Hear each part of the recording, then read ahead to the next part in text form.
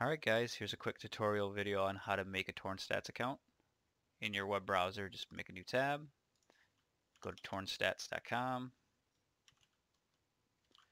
and of course I typed it in the web search bar because I'm an idiot, so I'll just put it up in the web address bar. Under login, if you have an account, great, you don't need this. Why are you here? If you need to make one, not registered, sign up. Make a unique username, shouldn't be your Torn name.